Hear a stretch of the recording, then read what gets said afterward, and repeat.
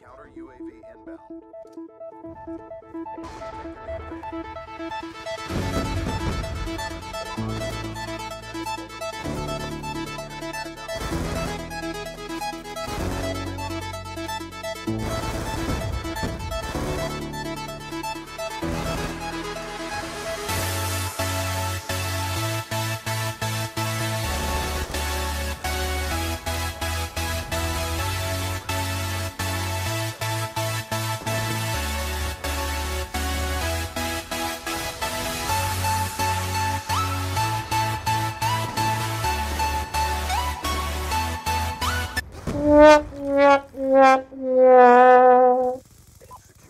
Hey guys, it's DamonMBK and today I'm bringing you some Black Ops 2 on the PC, and I'm going to talk a little bit about Advanced Warfare. I haven't really done too much of it except for the previous video.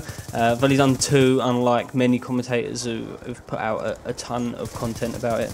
And I thought I'd just go over what I'm hoping for in the next Call of Duty, and maybe just get an idea of what you guys are interested in seeing in the next Call of Duty. Especially leave a comment down below so I can go through and see what you guys are interested in seeing in the next Call of Duty. And maybe we've got some ideas that match up, and maybe we completely disagree. But at the end of the day, it's interesting to see what you guys are wanting to see. So one of the biggest things I want to see change in the next Call of Duty is the time to kill. I really do feel like the time to kill in Call of Duty has just got smaller and smaller and smaller as the games have gone on, and especially in Ghost, I just really do feel like that is too quick. I don't feel like there's enough time to react. I think that first person to shoot is the first person to die, which should make sense really, but I do feel like you should have a chance of maybe getting out of the way, maybe retreating to cover, because that's what the map is for. It's got cover and you're supposed to use it, and I feel like in the modern Call of Duties, it just doesn't really work like that.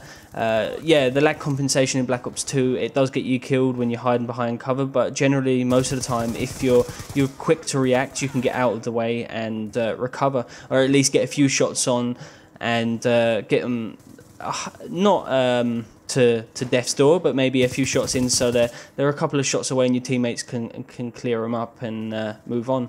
So yeah, I really do feel like that needs to be changed, and I'm really hoping it's along the lines of BO2, because I do feel like that's about right. I don't feel like it's too much of a headache to kill someone. Sometimes, yeah, the guns feel like a little bit weak and you feel like you're getting hit markers for days. For instance, the Vector, for me, it just feels like that, and for some other people it might just be an amazing gun, but for me, on my connection, it doesn't feel right, it doesn't bode right with me.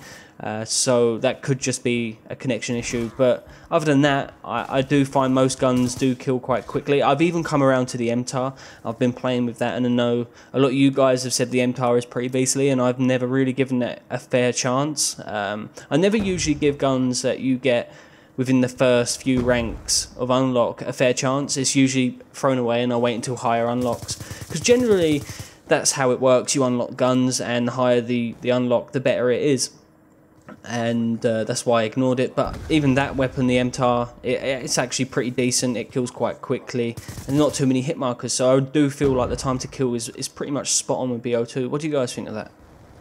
My next issue with modern Call of Duties are the perks. I really do feel like the perks are going to another level, especially in COD Ghosts. The amount of perks you can have and the amount of customization, I think it's a good thing. Customization, it really does prolong the game, but I feel like as well it's a balancing issue on top of a headache. When I first jumped on Ghosts, it was just like, what the hell do I choose? I haven't got a clue how to use their creator class system. I don't know how to use the perks. It was just really outright confusing. I understand it now after playing it a little bit, but I do feel like that game has too many perks, and I really do feel like it's a balance issue. I don't feel like they can balance every combination that there is, and you're always going to get an issue where a certain overpowered class comes through. For instance, Modern Warfare 2, that didn't have a million perks, but that had an issue with one-man army, danger close, and that was an issue I don't think they saw would happen. Ideally, if you think about it, then perks are not too bad by themselves at all. I don't feel like the game would have been so much of a headache, but combined, it's an issue, and they never got round to patching it. Yeah, granted, they might patch it in the newer Call of Duties, but I don't feel like they would outright patch perks from a game once it's released. So yeah, I think less is more, and I really do feel like we should go back to the older Call of Duties. Even Black Ops 2, I like the way there is no pro perks. I really do like that. I think it's pretty much spot on. There's only a few perks. It's more about gunplay instead of perks making you survive all the time. Flat Jacket in this game is not an issue for me. A lot of people complain about it. C4s mainly, I would imagine, but I really don't mind Flat Jacket. It does save you from car bombs that go off sometimes if you're lucky, if you're not right up against it. So yeah, that's not really an issue in BO2. And this is going to sound like a BO2 love fest. I'm licking the arsehole of BO2, but I'm really not. It's my personal opinion that BO2 done a lot of things right and a few things wrong. The other thing I really want this new Call of Duty to have is a knife system that works. Black Ops 2 just doesn't work. It's the most ridiculous knife ever, and I never thought I would be complaining about a knife not working properly in Call of Duty, because one of the most annoying things in the world is a panic knife. And back in the day when I did play a little bit on console, the panic knifing was ridiculous, because it literally is you just squish the controller. And you're going to get a panic knife on the default. I can't even remember. Is it default layout? It's the analog stick to knife. Because I used to play on tactical years and years ago, but I can't remember. But yeah, I know the panic knifing on Xbox was a bit of an issue. And on PC it's a bit of an issue, especially if you've got a mappable mouse like I have. I've got knife actually on my mouse, and a lot of people think that's cheap, but a lot of people use it as well. So if you're going to get up close and personal, you can just press a button and you've got a knife. In Black Ops 2 it doesn't always work like that, and you panic knife most of the time doesn't work, and you're running around in circles trying to knife each other. In Ghost I feel like the knife was just ridiculous. The grabbing animation, that got me killed more than anything else really, to be honest. In that game, going in for the knife at the last resort would always get me killed, standing there like a pillock trying to go for the knife in animation. And it's the same in Battlefield, where you got the grab animation. That will always get me killed. So I think it's come to prove that some fancy animation for knifing doesn't work. I really don't know how they could do it. Maybe just go back to the older Call of Duties and make the knife maybe a little bit slower, because I know some of the knife animations in Call of Duty are just ridiculously quick. Even the older Call of Duties, you can knife so fast. Some weapons even give you a faster knife reaction. So yeah, I think there needs to be a balance issue with the knife.